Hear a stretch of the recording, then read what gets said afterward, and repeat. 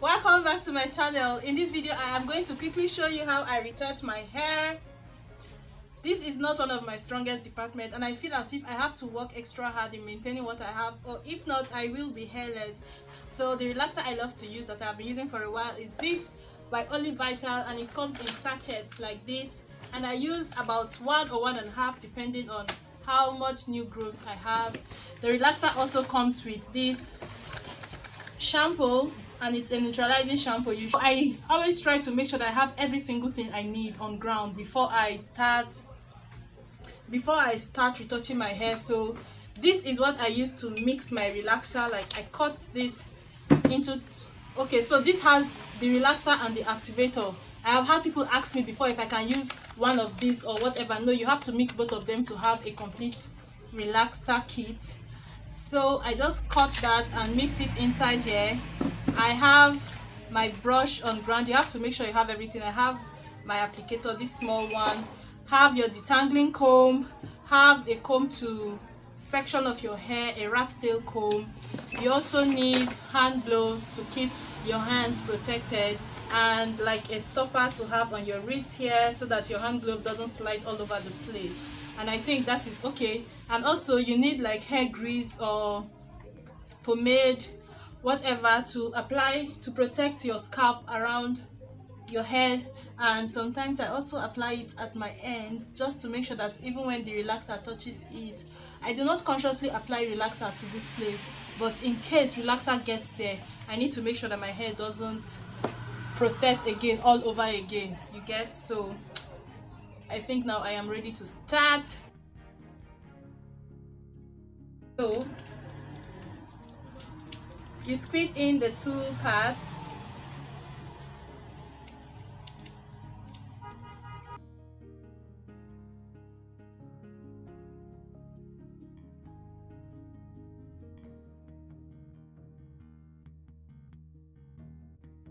The next thing I do before putting on my hand glove is to make my hair into sections, and also apply a protection for my scalp.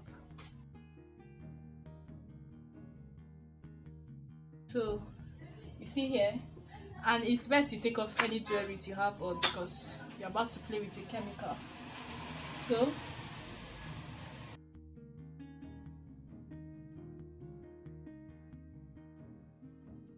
when I'm retouching for my clients, if they have lots of hair, I section into 4 sections, and if the hair is not too full like mine, I use 3 sections and it works fine.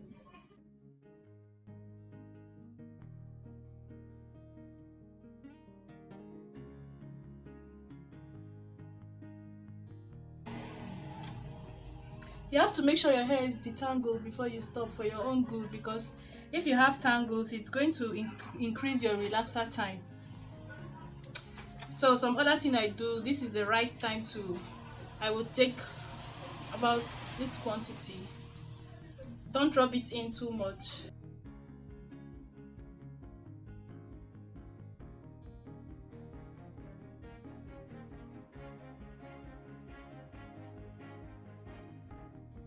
You put on your hand gloves.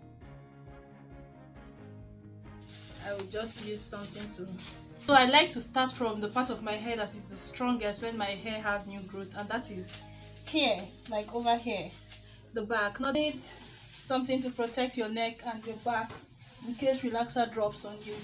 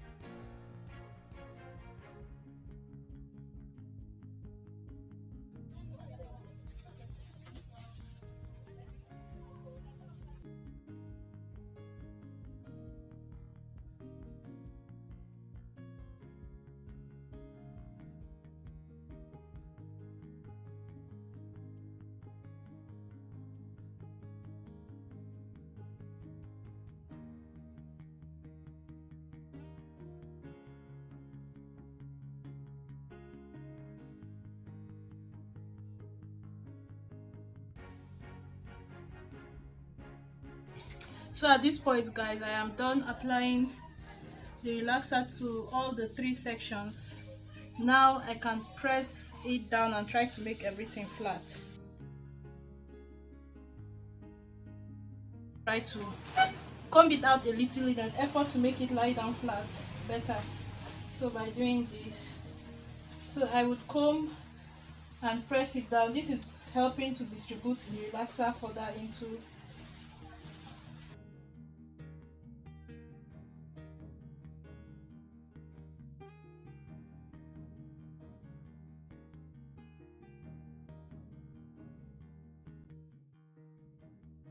I think I am ready for my edges now, and for the rest of the hair, and I'm almost out of relaxer.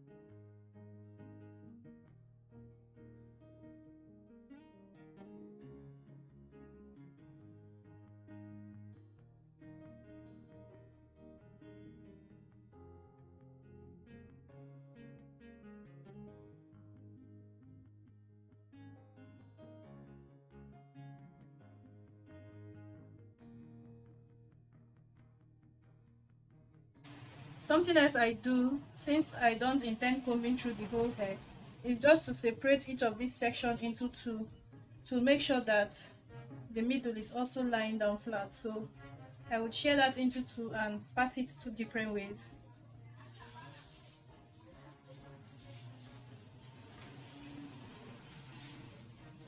Because what I have noticed over time from retouching people's hair is that sometimes if you don't get to make the middle of each of your section lie down flat, that part of the hair is going to get you the fastest. Like, it's going to be the fastest place to get hard. Just part it 2 different ways so that the middle part can also lie down flat.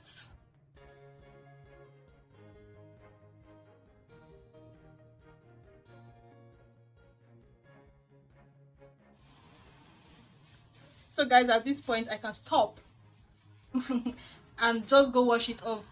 I don't bother waiting until the hair is relaxed or until the processing time on the book, because if I start feeling any pain, I am done. I am going ahead to wash the hair. I would rather have under processed hair than over processed burnt hair. So I am going to just go use, when washing the hair, rinse off with just water as much as possible, and then you keep applying. You wash, apply, wash, apply, wash until your foam is pure white and until you can feel that your scalp is clean. Like, I usually put in my leave-in like deep condition my hair on the day I relax my hair, but if I am feeling any pain at all, I won't do that. I will just wash, use conditioner to condition and comb out my hair and stop, and then some other day I would wash the hair again and deep condition on that day. So for now, when I am washing, if I feel any pain, to determine if I am going to deep condition my hair today or not. Processing times for different relaxers vary according to the relaxer you're using, so you just have to read the packet and know, but for now we are good. While washing your hair with a relaxing shampoo, the pink ladder means that there is still relaxer in your hair, and you have to remember to wash the not your scalp, like the length of your hair, because a lot of relaxer gets stuck there. That's why you can see mine is turning. I am done washing the hair and it's like almost dried, so I decided to go ahead and deep condition the hair, and this is the deep conditioner I use. To use this, I just take like some quantity and start working it into my hair, especially my hair strands.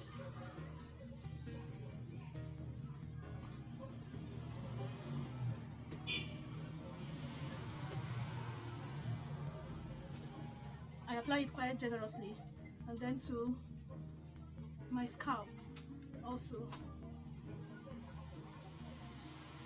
Oh, it feels so cold.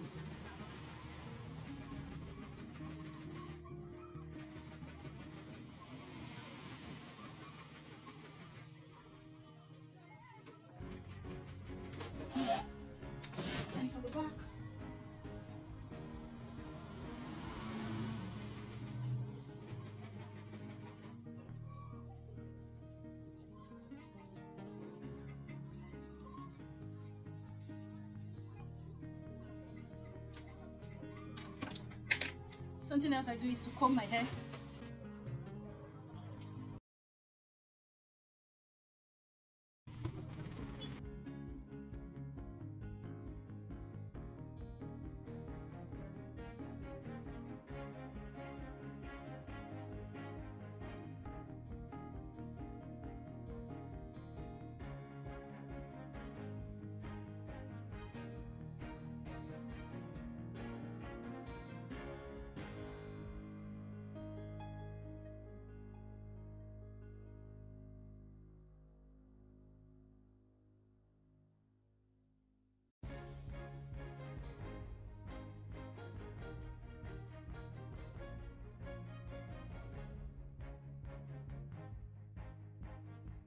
Going to help this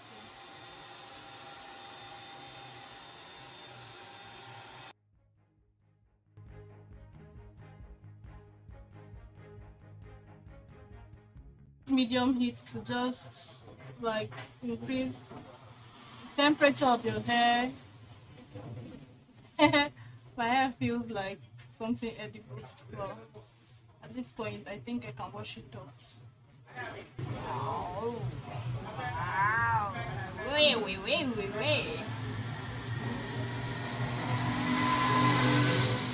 I'm just going to wash this off and be back.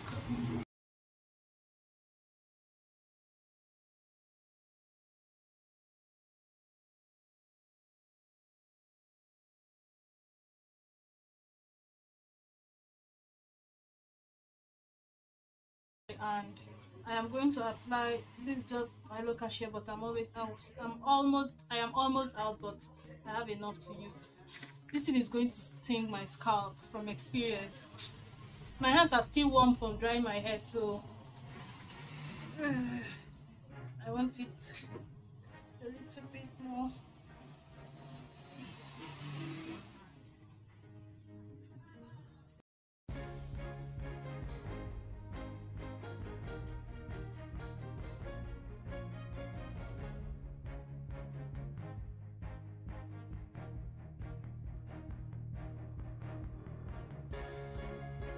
I have this oil that says coconut oil, but I know it's not coconut oil. Okay.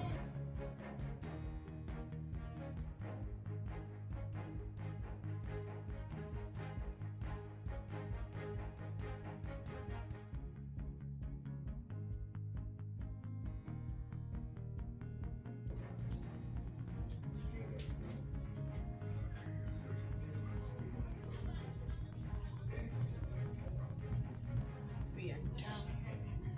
This hair can rest